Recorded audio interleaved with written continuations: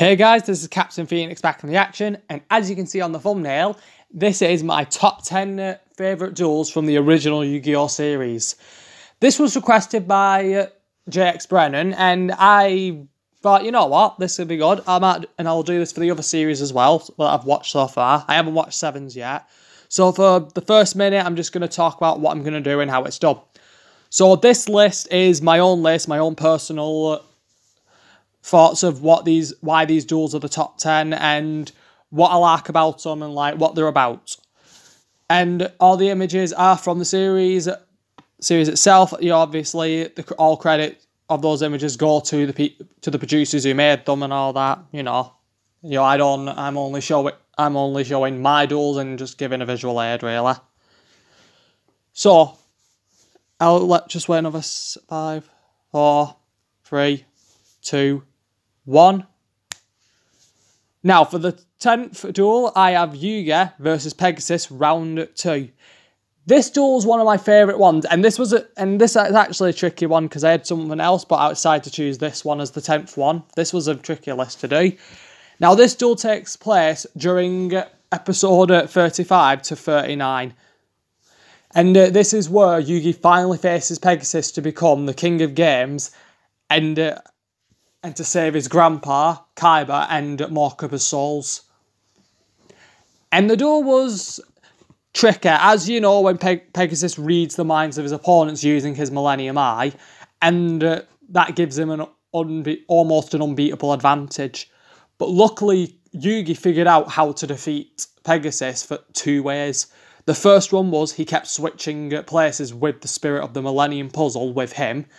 So that way, when he played a card, they would swap places because the other one wouldn't know what the card is, so that way Pegasus couldn't know what the card is as well, which is actually quite clever.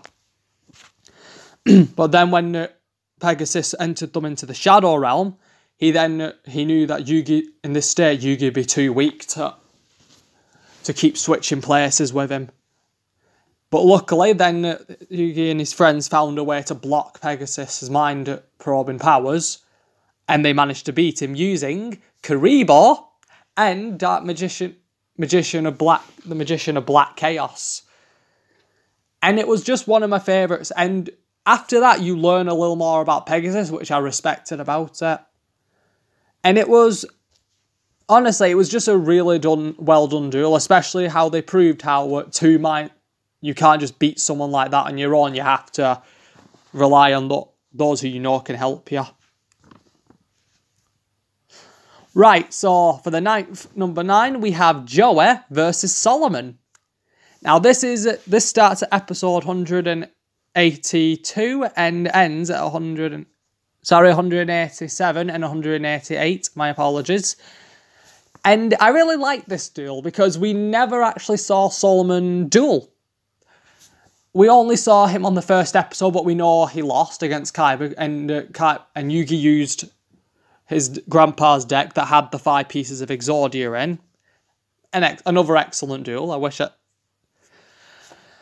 And we managed to see him summon the Ancient Dragon card, which Solomon's friend Arthur does explain that this is actually a card that was never able to be summoned officially, because it requires so many pieces to actually summon it, and it's almost unbeatable, which is what made the card even more interesting, and you can tell that Solomon really had fun in the duel either way. This duel was to actually test Joey, since Solomon was the one teaching Joey how to finally duel, everything he knew properly.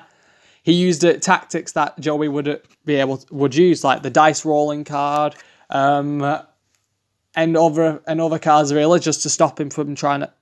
And I can't remember the trap card's name, but it's where you have to guess a monster to spell a trap. If you guess right, your monster attacks.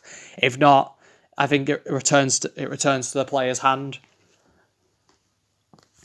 And he passed. Obviously, Joey passed because he wins the duel. But Solomon did give him a passing grade. And that's what I respect a lot about Solomon. He's like he's a proper geeky old man nerd, but he's one of those people you can always. He's one of those people you just like straight away. Now then, For number 8, we have Yugioh versus Joey and the Big Five. So Yugioh and Joey versus the Big Five. Episode 111 to 113 I'm literally going to have to double check this. Now this duel takes place during the season 3, and this is where we have the Deckmaster rules. Since Tristan lost his body to a member of the Big Five and he wanted to leave, but the other 4 lost their duels, Noah, the second main villain of the time, made a rule that all 5 of them will share Tristan's body to duel against Yugioh. And but then Joey joined in, so it was 5 versus 2. So each player chose their deck masters. Yuki chose Dark Magician, Joey chose Flame Swordsman, but the Big Five rotated their players and their deck masters so they could in Tristan's body. Which is a clever strategy because the duel can take your toll on your opponent, but if you're in a team of multiple people, you can keep switching out so you can freshen out to keep freshening out, so which is clever. And we see the 5-headed dragon again, which was really awesome again, but then we saw Berserk Dragon. But my favourite part of the duel was Dark Magician Knight. And once that destroyed it, and as the rules for the Deckmaster, when Berserk Dragon was destroyed and it was the Big Five's Deckmaster, all 5 of them automatically lost. I like the Deckmaster rules, but they'd have to have certain cards being Deckmasters, and they'd have to add cards in to give them their own Deckmaster rules, and that'd be a lot of editing. So again, this was just a really good one, and it was hard to put this on number 8 really. Now for number 7, and this was a tricky one as well, Yugi versus Joey, round 2. I was going to think the first round in the Duelist Kingdom era, but I decided to choose the second one when Joey gets brainwashed by Merrick's Millennium Rod and then faces Yugi and Atem. But in the end, it is just Yugi on his own this time. What I liked about it is how pressured Yugi was to actually try and help Joey, and we see that Joey's deck got modified because we see him using really rare damaging cards, and Kaiba even said there was no way that Joey had cards that powerful in his deck originally, which makes sense since Merrick took control of Joey, he'd most likely modify Joey's deck with some of the cards him and his rare hunters have. But the end of how they were going to end the duel was dark. Literally, both chained to an anchor. Whoever wins gets the key to unlock the lock that's holding on their leg, and then the other one gets dropped to the bottom of the lake, of the ocean, which is very dark. Kaiba did though try and stop the duel, and then he did manage to break the chain. But then, in the end, they both took damage. But Yugi took damage to set Joey free. But then Joey got his red eye. I think it was his Red Eyes Black Dragon that attacked him, so they were both free. Joey was close to dying, but then his sister Serenity saved his life when she finally removed her bandages for her eyes. And it was a strong emotional duel, which is some things I like about that season. There was a lot of more emotion to some of them, especially to the final season, which everyone knows why. Right, now, number 6, we have Kaiba versus Siegfried, I believe, and this was episode 194 to 195. Now, this was, when was this? Beginning of season 5, I believe, if my memory serves. It's been a while since I watched the original. And it was just amazing, the duel. Siegfried uses his Valkyrie deck, and Kaiba uses his Dragon XYZ deck, which was really amazing to see how close they were, but Kaiba always got the upper hand. It just showed that Kaiba was really good at what he did and how skilled he was at dueling.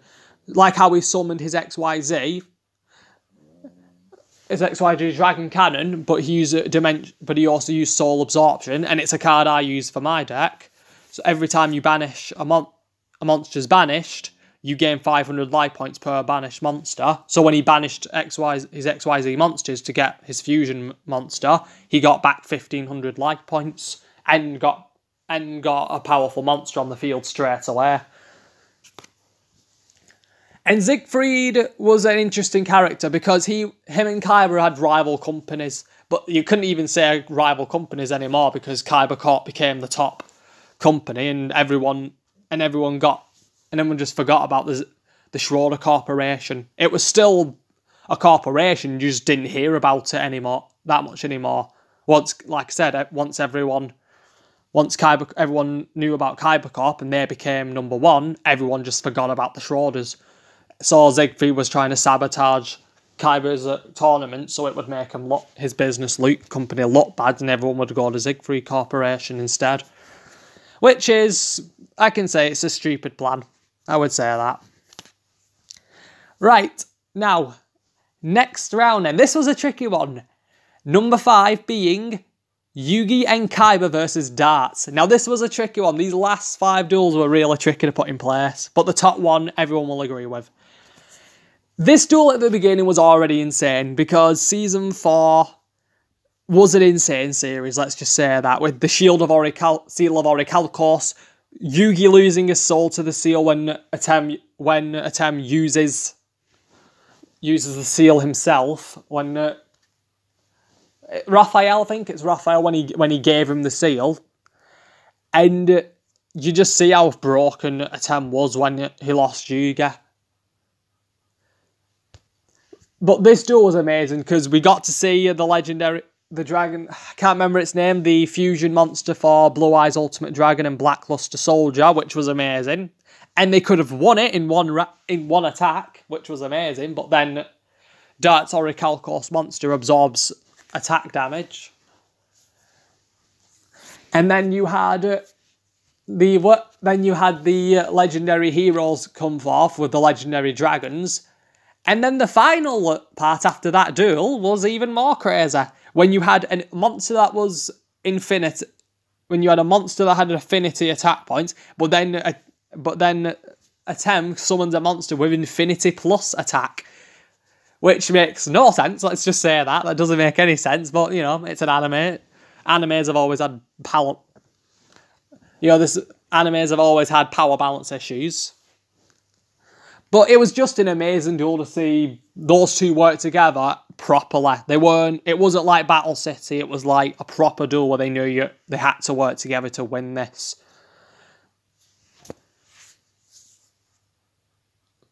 Right, so for number 4, we have Joey versus Merrick, episode 125 to 128. Now this duel was already crazy.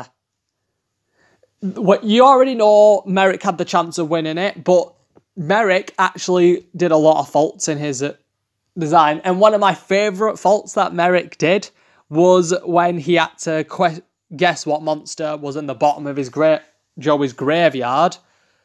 Because Merrick did set up a really damaging combo. Merrick did set up a damaging combo for Joey that he'd lose a card every time in his hand and he'd suffer life points because of it. But the question part was that he had to remember which of his monsters did he send first. And the worst part was, the card that was sent to the graveyard was chosen randomly by Help Poema, his Fiend monster, so Merrick basically could never get the right answer.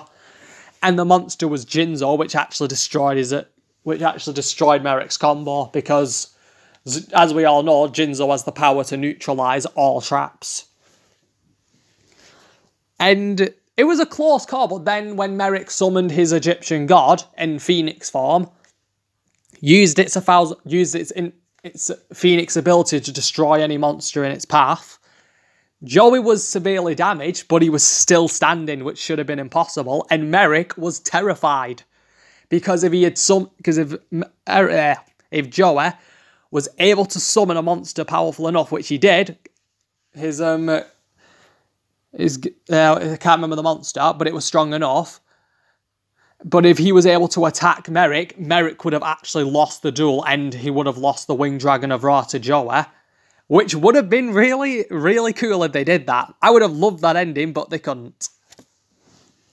Now we've got number 3, Yugi versus Kaiba, round 3 at Battle City.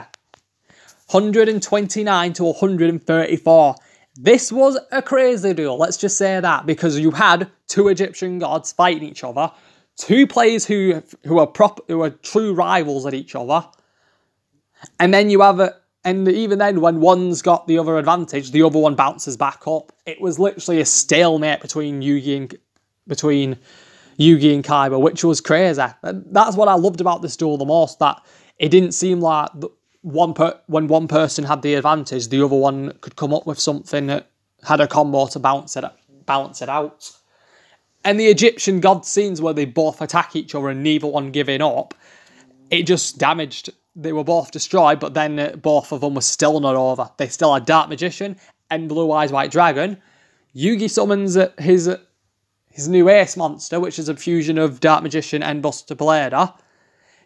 Uses the final effect to play Diffusion to diffuse Blue Eyes Ultimate Dragon back to 3 Blue Eyes. He gains a number of attack points per dragon on the field. Then Yugi uses I think it's Diffusion Wave Motion.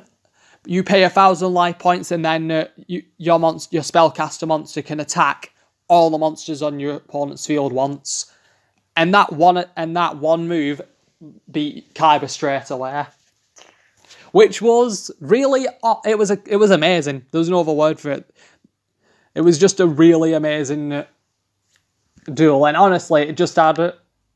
There's no other word to describe it, honestly. I'm trying to think of other words. It was just a very balanced out duel between 2 rivals, but then it came down to whoever flawed, messed up badly. Now, number 2, we have Yugi versus Merrick. This was honestly, this one needed to go there because it was both dark and thrilling at the same time. Because Merrick, we know how his combination. He sends Winged Dragon of Ra to the graveyard, then just keeps using cards to keep playing Monster Reborn to bring it back. But the problem was this duel was so close. I'm trying to think of the right words. The duel was just insane. Yugi manages to summon both his Egyptian gods, the second one being Obelisk the Tormentor, attacks Merrick directly, and damages him with 4,000 attack, and gets him down to 100 life points, which was crazy. In just one move, he did that. But then, the problem was the stakes that Merrick put. That's Merrick's rule in the Shadow. When he plays a Shadow game, he puts a stake there, and the stake was if the Pharaoh loses, Yugi's soul's banished to the Shadow Realm, and if Merrick loses, his other half, the real Merrick, gets sent to the Shadow Realm. But it ends a little bit quite nicely, I'm going to say that, quite nicely, that Merrick and his darker half swap places, so the real Merrick's free, and the evil half's the victim now. And the evil half's begging Merrick not to give up, that they can still win. But Merrick knows he can't. The only way for the Pharaoh to achieve his destiny is to have all 3 Egyptian god cards. So he then forfeits the duel. By placing his hand on his duel disc and surrenders. And by doing that, his life points will drop to 0, and then the darker half is then banished to the Shadow Realm forever. And I like the way it ended. It was just a good way to end it. That Merrick's showing his evil half. He decides his own fate. Now, for the first and the final best duel, the ultimate duel, Yugi versus Atem. Anyone who watched the final season, who has watched these last episodes, will know this was the ultimate duel to determine not only if Yugi was the true king of games, but if the Pharaoh could return to his resting place forever for good this time. Everyone was strongly emotional with this duel, and I don't blame them. I even cried myself as a true Yu-Gi-Oh fan when we saw the final episode and when we saw Yugi cry. Because many of us were so, like Yugi, were so focused on the duel of how balanced it out, how Yugi managed to achieve the impossible by defeating all 3 Egyptian gods at the time, and then defeats Dark Magician. It was just the ultimate duel, seeing him use Gandora again, and just using all the skills he learnt from the Pharaoh, how balanced the two were to each other. Even though they were separated, their decks represent each other's lessons that the other taught them. So in a way, they were perfectly balanced. But in the end, it took one of them had to lose. I'm going to spend a little more time with this part. But the best part was, the good thing about the duel was, for the Pharaoh, for Atem, by losing he could finally go back to where he was always meant to go, to finally rest. Destiny brought them together to protect the world and save it once again from the return of the Shadow Games. And the lessons they both taught each other would stay with each other. And when you see him finally return to the afterlife with his thumb up, saying goodbye, seeing his friends from the past again, you just know he's finally back where he belongs. And the worst part is, in those situations, in real life, you miss your home away from home and the family that you make in that home. I'm trying to think, honestly, I'm actually getting a little emotional right now just thinking about that final moment. Everyone leaves and the Millennium items are lost. Also, we thought, watch the movie if you haven't. It's amazing. But it was just the journey that it reminded us how far Yu-Gi went, and how the first moment we see them to the last moment we see them together. And then we have the movie, which made it even more beautiful. It showed that even though there was an ending, there was still another chapter starting, which is when we get the GX series, which thank the Lord it was made, because that was an amazing series as well. Now, comment down below what your favourite duels were, and even put down your top 10 duels. If you think there was other duels that I could profile, review, I don't mind reviewing them. I don't mind, because that could be something for the channel as well, duel reviews. And until then, this is Captain Phoenix, over and out.